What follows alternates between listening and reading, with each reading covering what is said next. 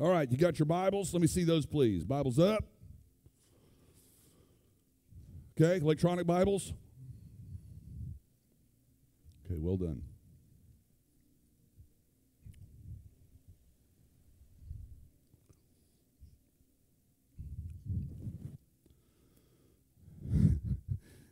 Y'all be scared of the front row, I can see. It's all right.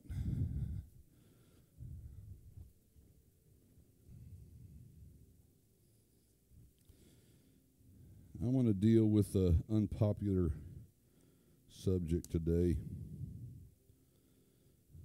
It's all about obedience. How many was ever told when you were growing up, you were told to do something, and you asked why, and the response came back curtly, because I said so? How many was ever told that?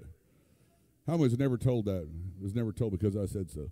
Listen, that's great training for following Jesus. It really is.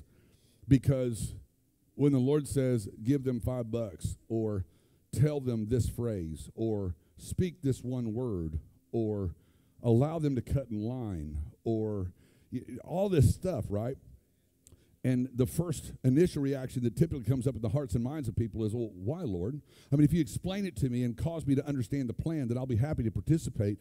God's like, ain't enough time in the world for you to understand, nor enough intelligence between your ears. All I'm asking you to do is do what I'm saying to do. So we need to have that quick-witted response that if the Lord says jump, we go, yep.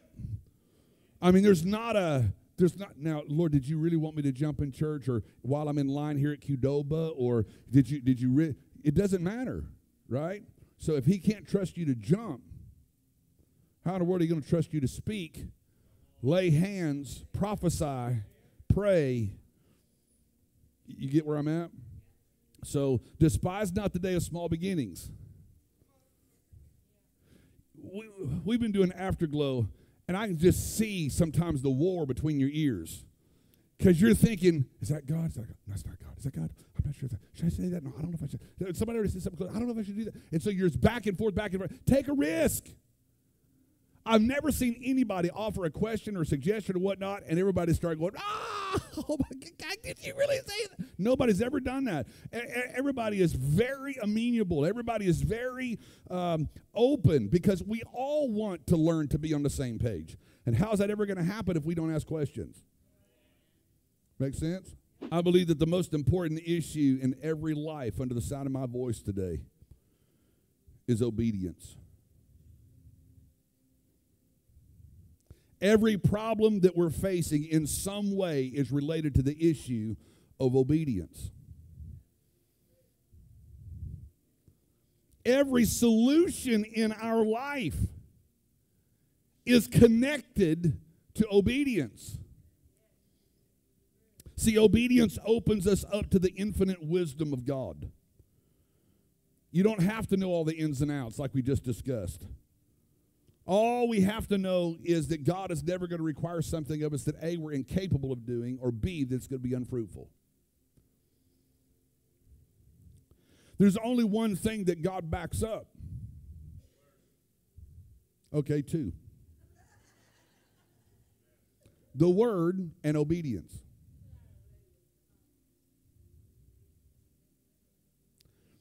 I'm convinced that when somebody does something that they believe in their heart was God, even when it wasn't God, because they believed it was, God will honor it in them. Did you catch that?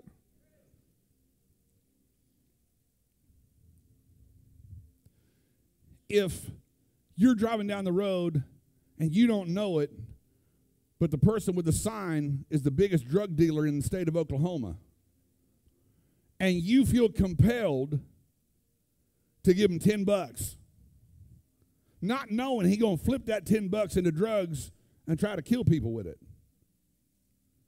But because your heart was, I really believe that if I would do this, God would honor that, and your heart was to please God in it, I believe that $10 bill will burn a hole in the bottom of his bag, and he'll lose all the money because you did what you believe was God, even when God didn't tell you to do that. Am I making sense to anybody?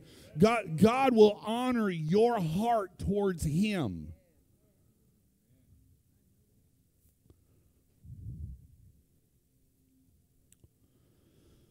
The Bible tells us that obedience is better than sacrifice. Obedience is better than religious activities. Obedience is what opens up the resources of heaven when nothing else will. How many's heard the scripture? He who is faithful with little will be faithful with. Isn't it crazy? Christians want to say, God, if you just give me $1 million, I'd tear this world up for He's like, what'd you do with 100 I gave you last week? Huh? Lord, if you just give me a gazillion dollars. I gave you a bicycle. Hey, you know what that? You think I'm being facetious, and I don't know how much that is. I mean, he who's faithful with little will be faithful with much. I mean, before I put my son behind the wheel of a car, I put him on a tractor. Then I put him on a four-wheeler. Then I put him on a zero turn. And when I realized he had some control of the throttle and would exercise that, now I felt a little bit better about putting his foot on the gas pedal of you see what I'm saying? But if he's never controlled anything, I learned because when he was a kid, Cameron and I took him out on the boat. Little Sportster speedboat, 5-seater, right?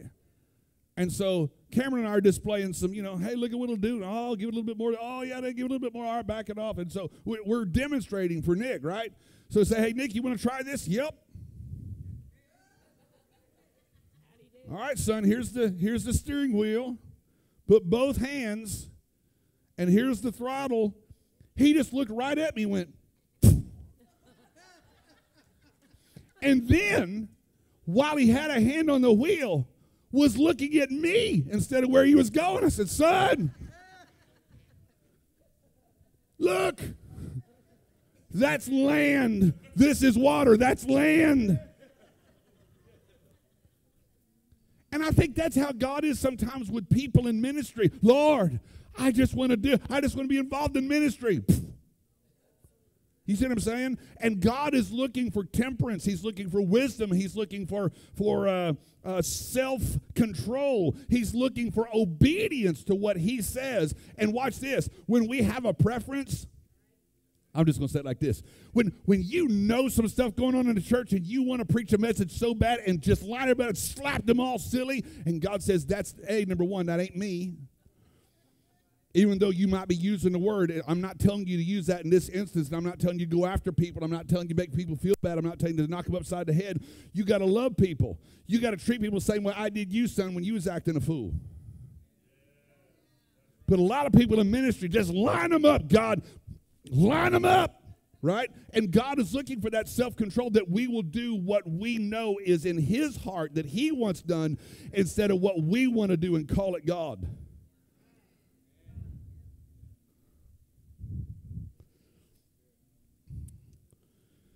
So to understand the power that comes in obedience, there's 3 things we got to know. Number 1, obedience is the designed relationship of God and man. God never designed us to act alone. You know what disturbs me? Everybody who thinks that they're called to ministry got to go solo. And I'm like, What? Everybody who says, man, I just want to be used of God and I just got to step out on my own. No, you need to step out in the house. You do. You need to let your ministry prowess be seen and observed and corrected while you're in the house so that you don't go out and act a fool and misrepresent Jesus and the house and your mentors. Y'all ain't hear nothing I'm saying. But there's always this, well, I just gotta launch. I gotta do my own thing.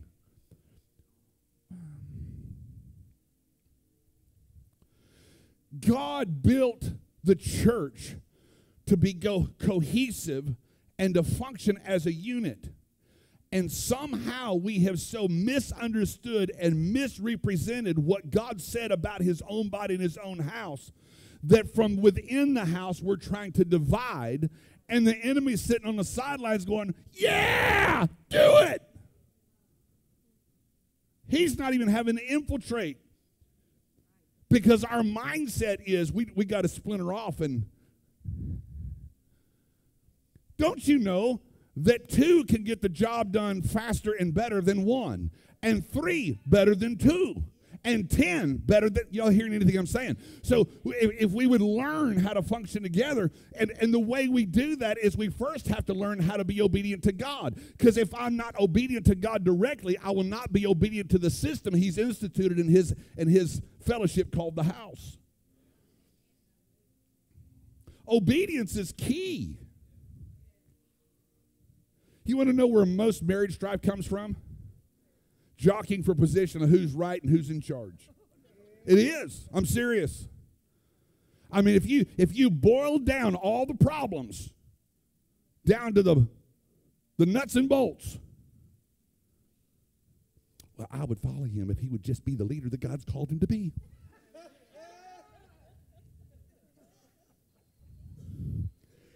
And the men, they're like Adam. God, this woman you got, I was doing fine until she showed.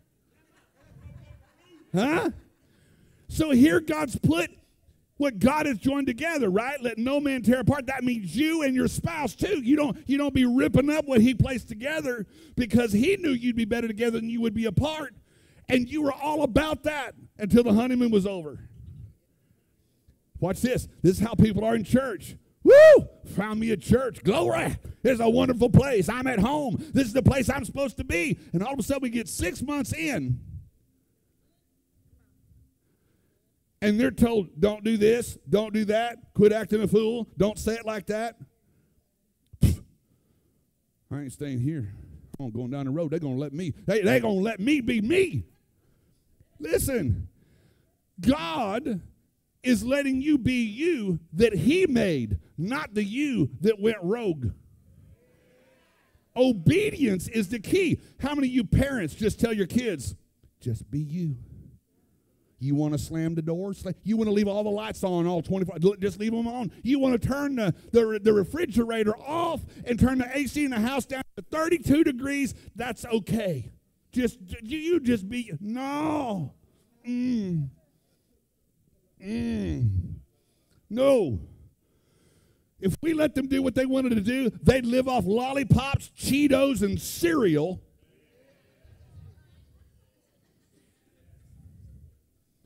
Obedience is key.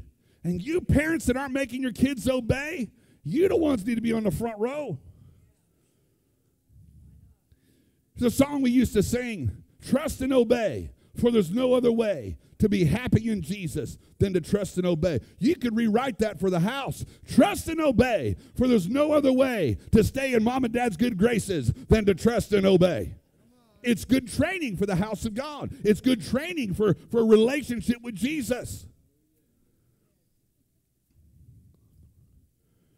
God built obedience as a component to a loving, functioning relationship. But everybody wants to be rogue. Lucifer had the best job. He was the worship leader for God.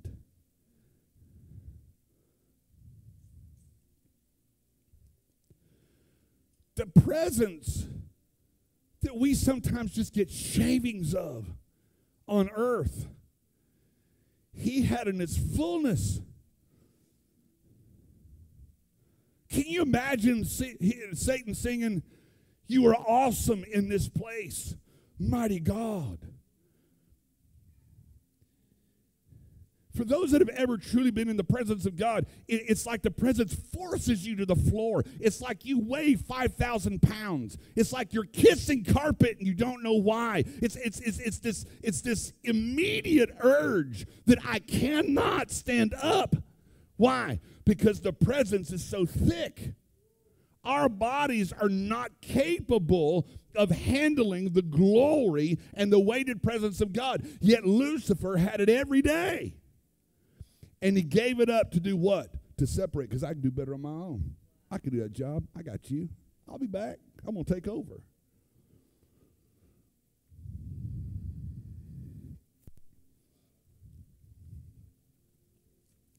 God made obedience the cohesive component that keeps God with man and man with God. We're designed to work in relationship with him. Can you imagine if you got this beautiful car and it has your dream motor in it? There's no transmission. So you sit in the driveway, you pump that gas, you listen to that turbo. Man, I got power. Woo! Got power. Ain't going nowhere. But you got power. God has all power. But he loves us so much that he made an intricate connection with you and I so that we're the transmission that causes his power to go where it needs to go. And when we say, I don't know about that Joel Cat, this no excuses stuff, it's kind of weird, a little obnoxious. I think I was doing better just me and God before I ever started going, so I think I'm just going to disconnect. I'm not saying you got to be a part of this house to be connected to God, but I'm saying if you're willing to disconnect from any house, that's the first step in disconnecting from God.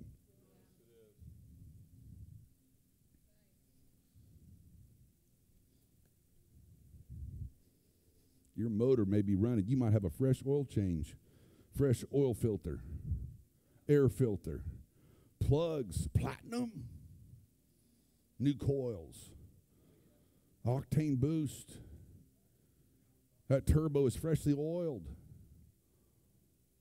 And it'll make that car rock in the driveway. I can see you changing the world from your driveway.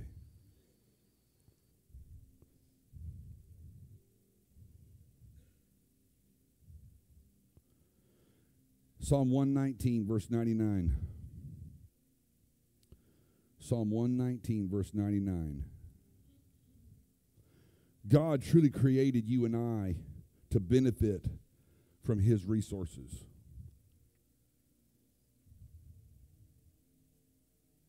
Psalm's in the middle of the book.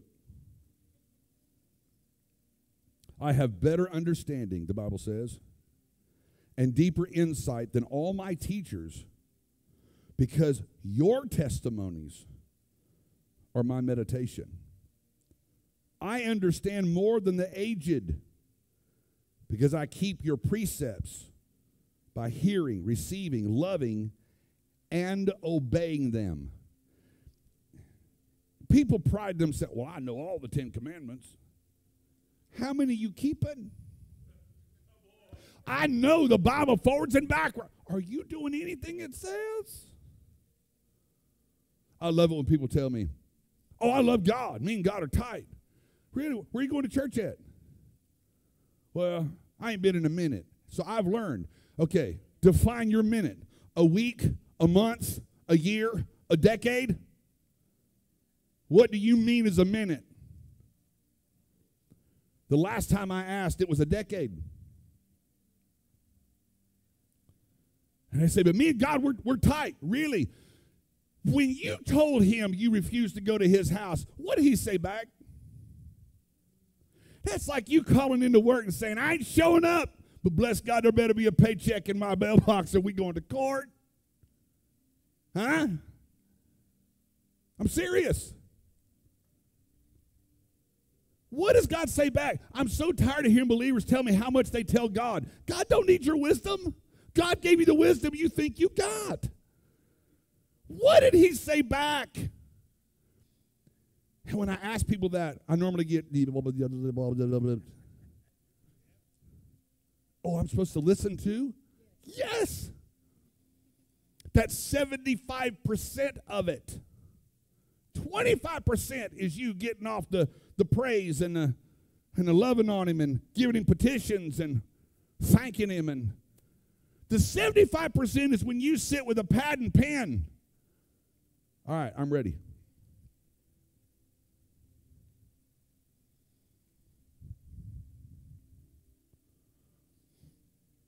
You want to know why a lot of people have trouble with that?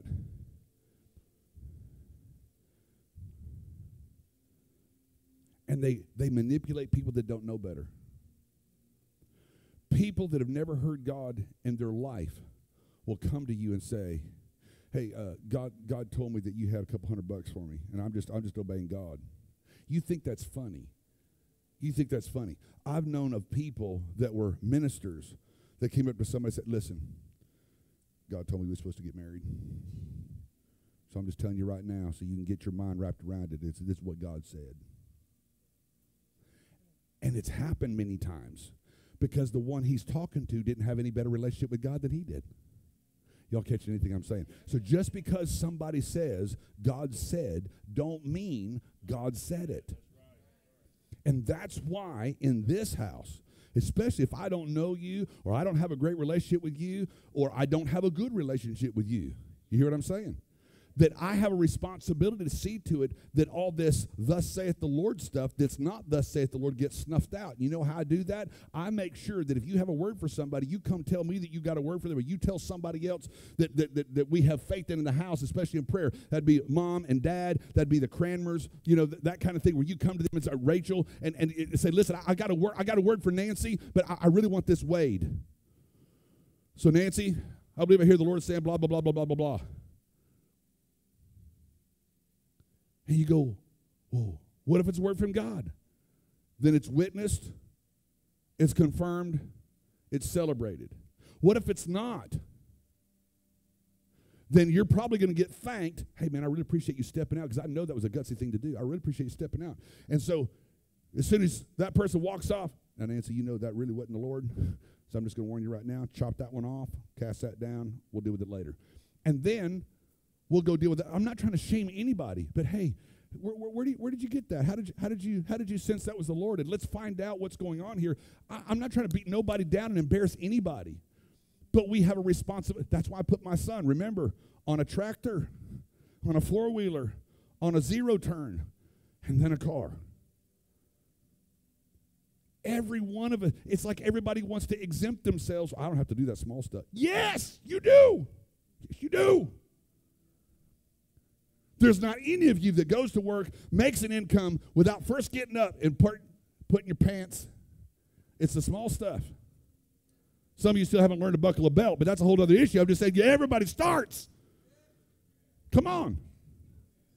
It's the small stuff that makes the world go around. It's the small stuff that makes ministry happen. It's the small stuff that causes relationships to be solid. So many people think, if I just get married, glory to God. Get God's hand of blessing upon the relationship. Hallelujah. So they get that. And then the marriage starts falling apart. Why? Because it's the little things. It's not the ceremony. It's not how big the reception was. It's the little things. Do you call them? Do you give them love notes? Do you buy them gifts? Do you tell them constantly how much you love them? Do you appreciate what they do? Are you throwing respect? Are you throwing disrespect? It's the little things.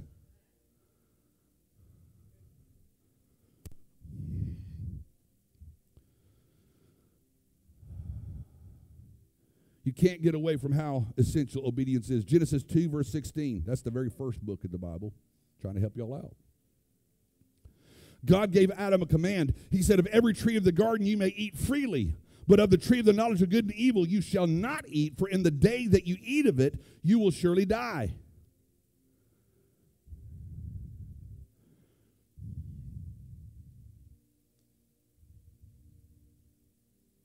What was the one thing that wreaked havoc in Adam's life?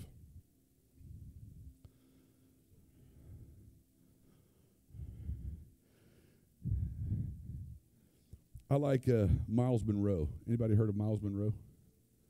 Anybody ever listened to Miles Monroe? Who's never heard of Miles Monroe?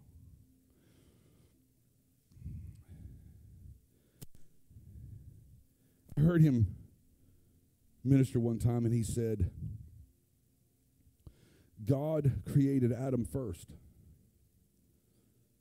And he took from his side a rib, fashioned a woman.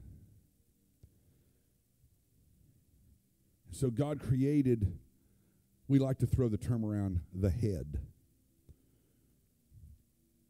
But he created us to be the protector and the visionary. But that woman is our transmission. You can have all the vision in the world, but if you ain't going nowhere.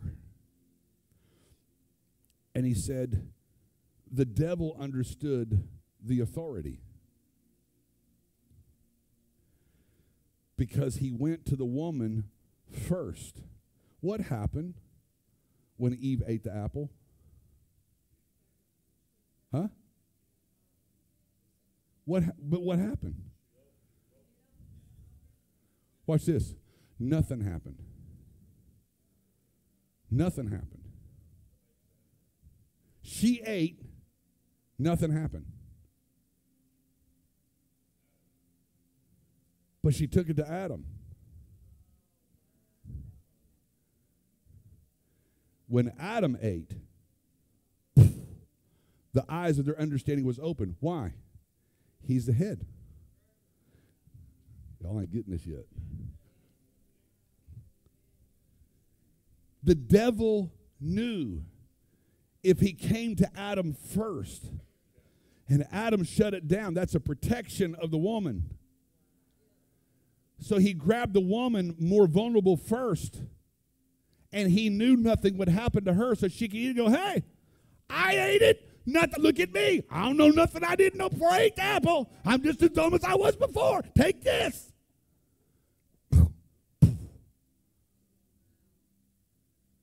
Because of authority.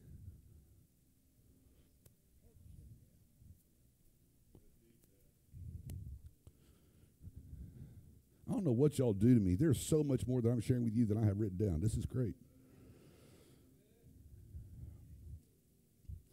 What has God instructed you to do?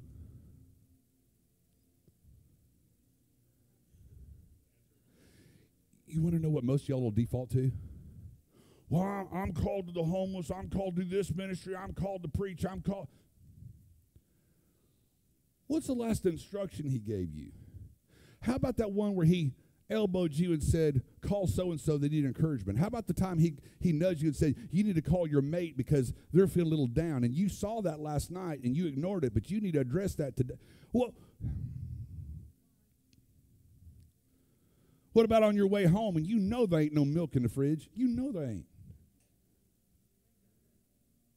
And the humanity of you would just go home over there, I can't believe there ain't no milk up in this fridge. When the Lord already told you, hey, on the way home, hit by Brahms and pick you up not 1, not 2, but 3 gallons to be a blessing to the house. Y'all ain't hearing anything. Because y'all think I'm making something out of nothing. I'm not. It's the nothings that we think are nothing that are really somethings in God's economy that cause things not to function and work.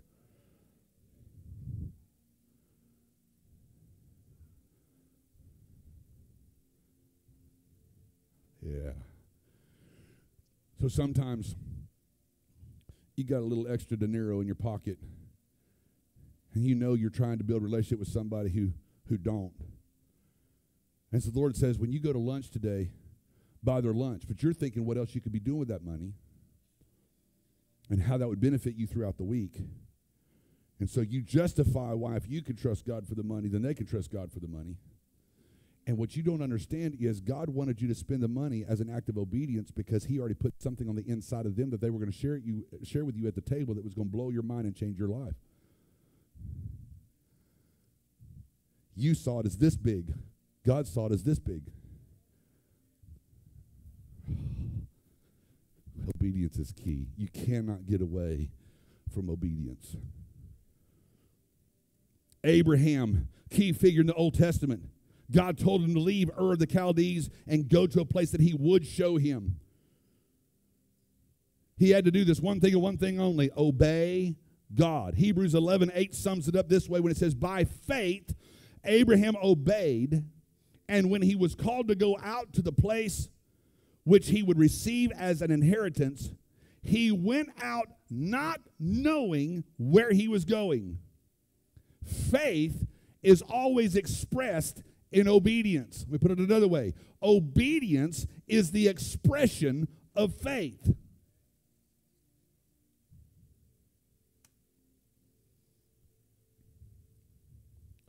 Genesis 26, verse 5. Because Abraham obeyed my voice and kept my charge, my commandments, my statutes, and my laws. What's he saying? Because he was obedient, I'm going to bless him. We come to church over and over and over. I just need to be blessed. You need to pray for me. I came today just so you lay hands on me and pray for me. I need to be blessed. Sometimes I just want to look at you and say, you need to be obedient so you can catch the blessing. Your net is ripped. Bless, bless, bless. Fall straight through, straight through, straight through. Obedience hems up the net so when you're blessed, you catch it. This is why a lot of people come to church and say, I've been trying that Christian stuff and that Jesus stuff for the last 25 years. Ain't nothing changed in my life. No, you still just as disobedient today as you were 25 years ago. You got that right. Trying to blame God when it wasn't God. Deuteronomy 28, verse 1.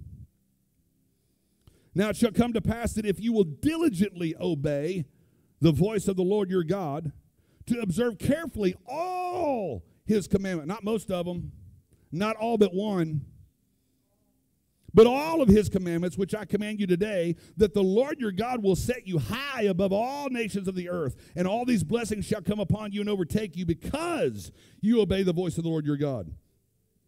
Blessings come because of and through obedience. Matthew 15:8. These people draw near to me with their mouths and honor me with their lips, but their hearts hold off and are far away from me. This is why in counseling sessions with couples, and I'll say face each other. Say face each other.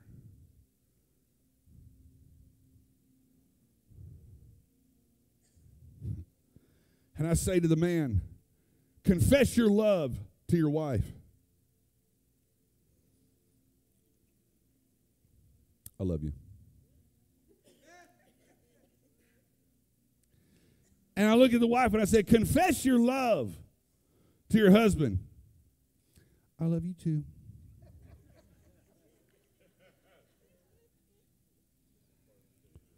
I already know the problem.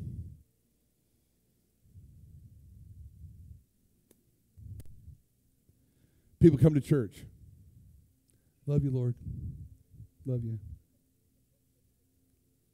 You peel through all the C notes and find a 20. Love you, Lord.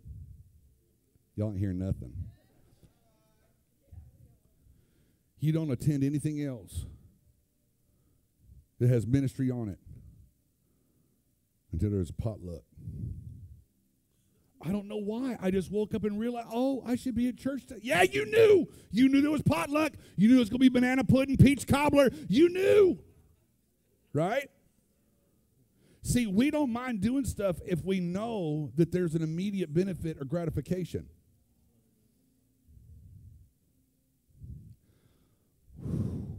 This is why so many people don't make it in ministry.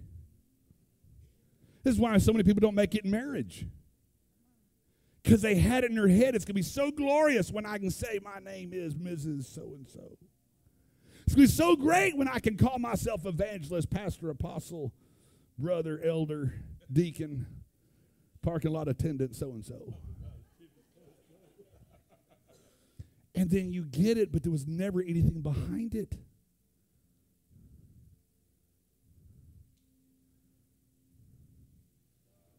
There was no function in you. There was just a desire to be noticed. I want to tell you something. I don't mind on occasion being noticed, but I want to be noticed for something I did, not for something I didn't.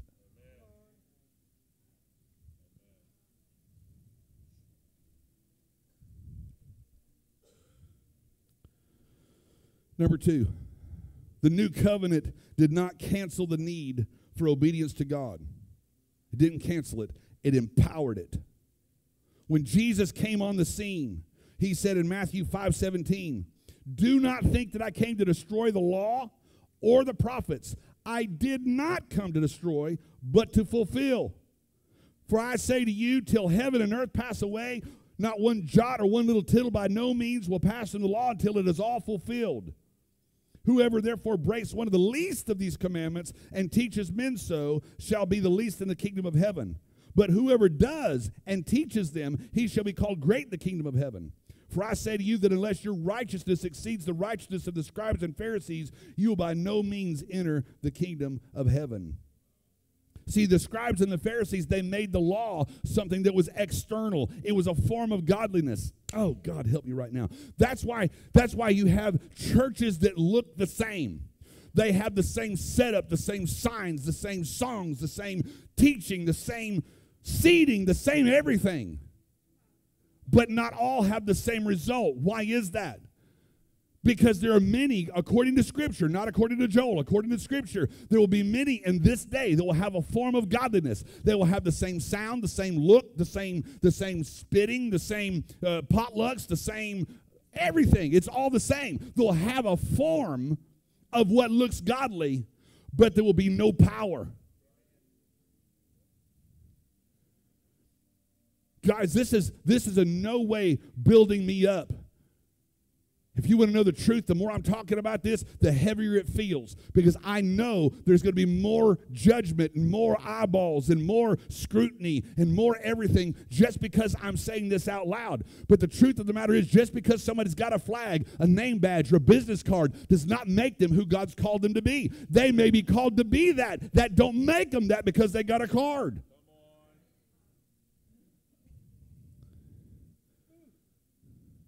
Everybody thinks that when you're involved in ministry, it ought to just be boom, instant. No. Listen, the moment you say yes to Jesus and you receive him in your heart, you're eligible at that moment to start telling people about Jesus. Absolutely.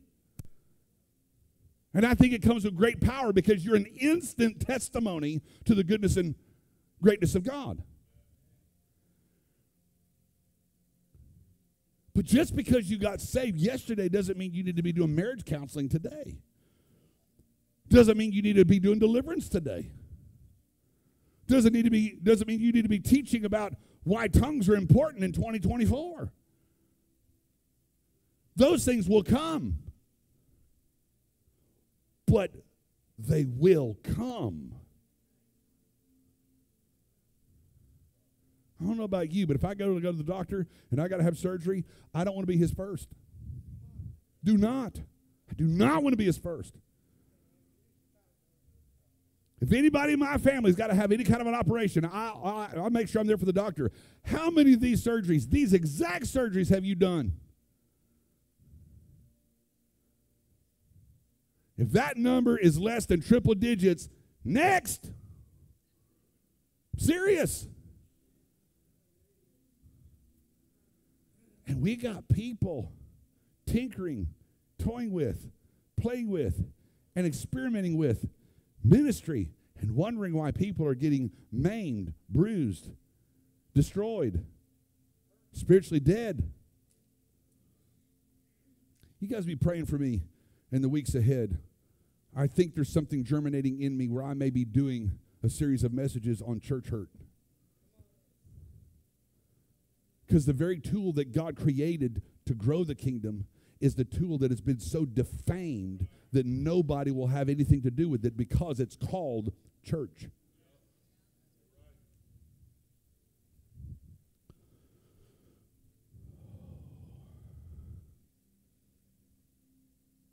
Jesus did not come to do away with the need for obedience to God. In fact, it was because and through his obedience to the Father that caused us to have the new covenant. In Romans 5:19, for as by one man's disobedience, did y'all catch that? Did y'all catch that? For by one, didn't say, for by one man and one woman. Y'all didn't hear that at all. For by one man sin entered.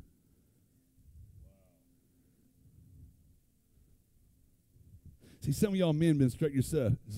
Yeah, you know, woman, you got to submit. You got to do what I say. That's not what it says. It says you're the head, which means you're going to be responsible for even what you make her do. Because if you force her to act in rebellion and get all upset, because what does the Bible say? Don't cause your kids to become scornful.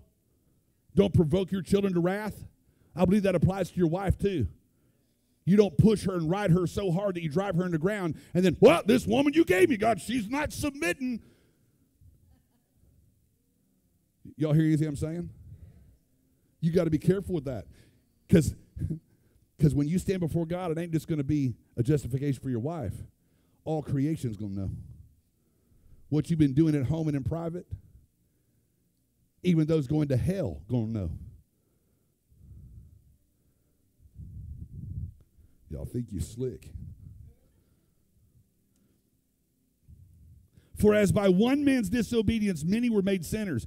Again, that's referring to Adam. So also by one man, capital M, that's Jesus. By one man's obedience, many will be made righteous. Let me put it this way.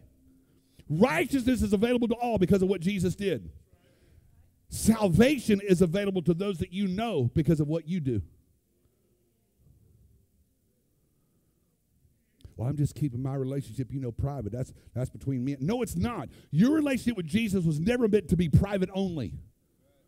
That's like saying that my relationship with my wife is only meant to be private only. There's certain parts that's private only, but most of it is for the public. And there are parts of your relationship with Jesus that is private. It's between you and him. But most of it is for the masses. Jesus didn't have a private crucifixion with close friends and family only.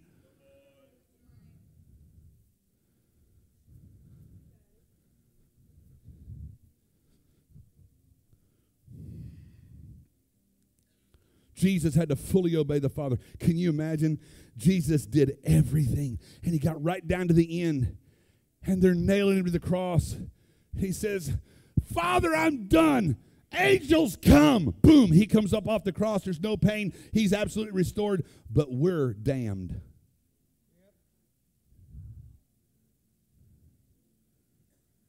Jesus had to fully obey.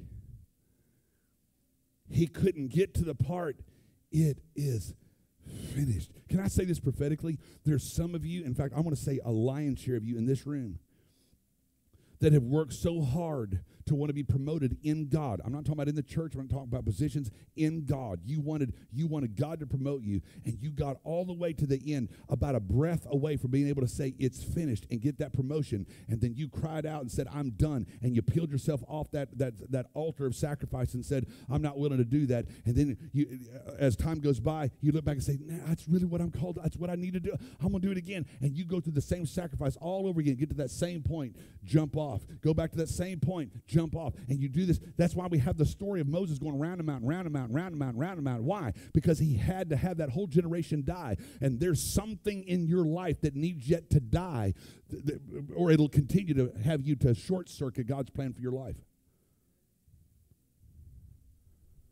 You have to be fully obedient. It's great to get a word. It's great to get prophecy.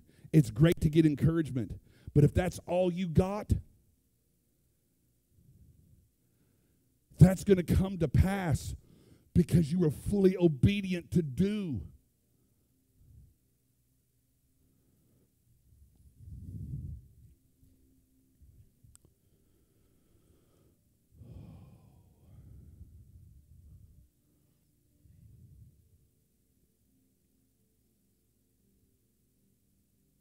There is a subtle deception that's creeping into the church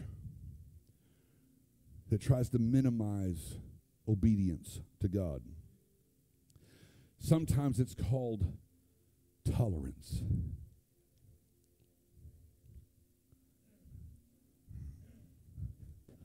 Tolerance. We just got to be tolerant of everybody. Express to me what Jesus will be tolerant of when we stand before him. Please explain that to me. Because whatever he will tolerate there, we can tolerate here. But whatever he won't tolerate there, we should not tolerate here.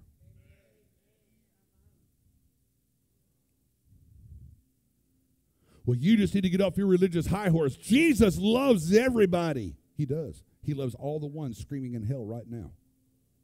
They just didn't love him back.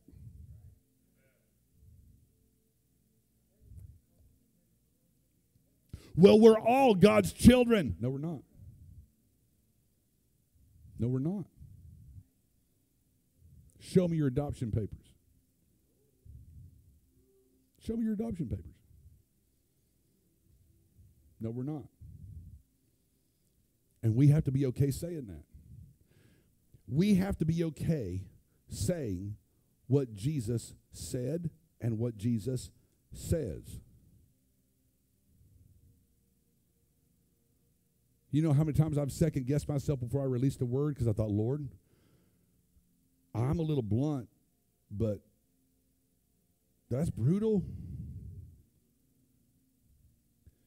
Sometimes a brutal word comes because we're so insulated of all the layers of people saying, oh, you're okay just the way you...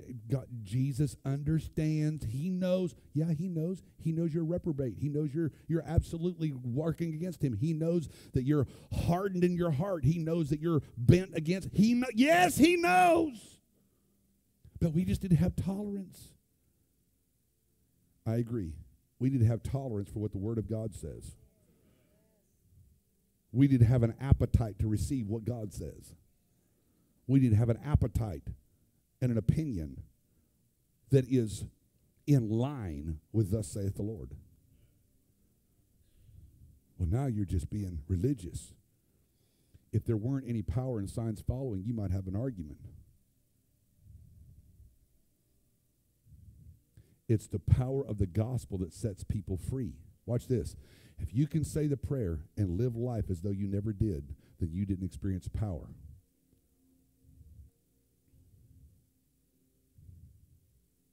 I'll say it again. If you can say the prayer and live your life as though you never said it, you didn't experience power. That's the will of man to put God's approval on what God never approved.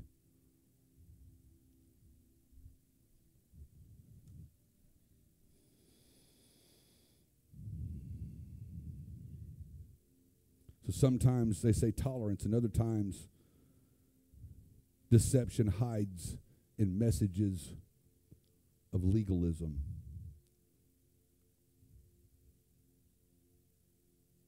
But the essence of the error sounds something like this. You have been born again. You are a child of God. There is no condemnation to God's children. And all of that is true. But here's where the error starts. Therefore, it doesn't matter what you do or what your preferences are. God understands and you'll be fine. Just keep asking God to forgive you, and one day you'll be in heaven, and it will all work out. In the meantime, don't feel too bad about all the sin in your life because God knows you're trying.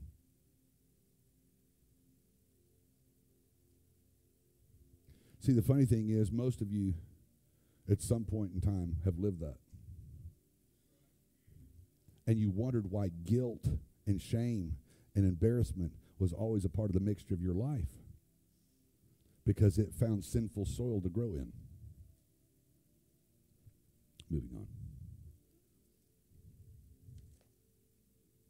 Number 3, heaven is going to be a place of complete obedience. 1 Corinthians 15:28. Now, when all things were made subject to him, the Son himself will also subject to him who put all things under him, that God may be all in all. Everything, including Christ himself, will be subject to the Father. And when the universe is restored to its proper order, it culminates with God being all in all. If you really want to experience joy and happiness in your Christian walk, it will not be there absent obedience to God. It will be there because of the presence of obedience to God. If obeying God is not something you want to do, then heaven is no place for you.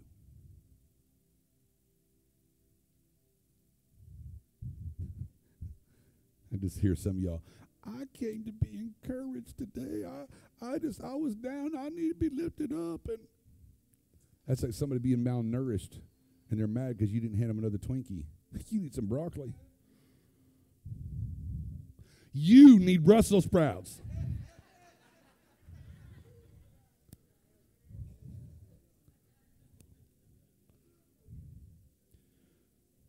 The theme of obedience runs all through the Old Testament and the New Testament. And any gospel that exempts people from obeying God fully is a false gospel. I'll say that one more time. Any gospel that exempts people from obeying God fully is a false gospel. So the question, what does obedience look like to God?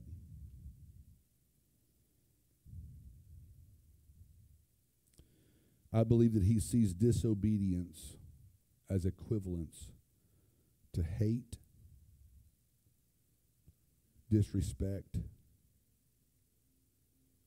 offense, and mistrust of who he is. Conversely, he sees obedience as love, sacrifice, a true desire for him, an undying trust of him.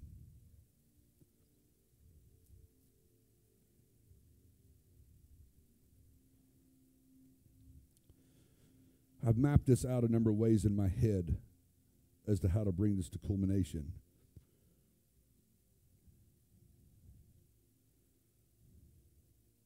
And again, I think when I say, what is it that God has instructed you to do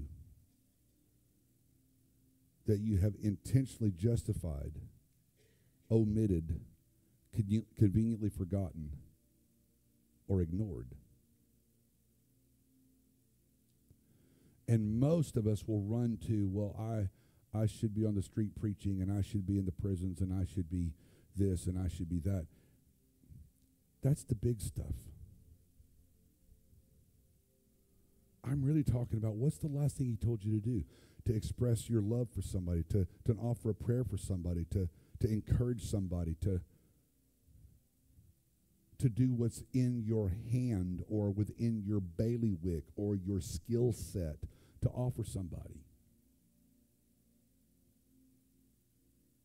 I know this seems really like a small thing, but it wasn't to me.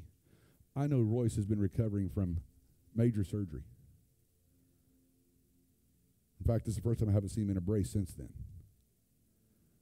And I walked in, I was looking for somebody who would just be available to help me cut all of those little poster cards.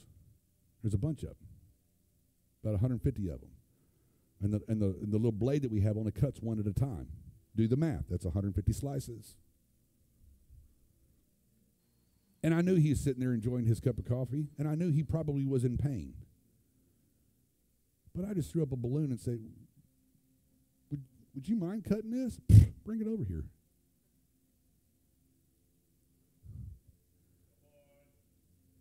In pain, trying to relax, trying to soak up AC, and I bring him 150 poster cards that, by the way, I went in during worship, and he was still trying to finish them. If we had that kind of willingness when God asked us to do some menial, simple task, imagine what ministry would look like today. It's like we pass on all the small things thinking that God's going to hand us the big thing, and when he does, it's going to be glorious. And God says you're ineligible for the big things until you cut 150 pieces of paper, or until you sweep the floor, or until, you see what I'm saying? I'm not talking about the magnanimous stuff, because we don't have time to get to the magnanimous stuff when we can't even say nice things to our wife.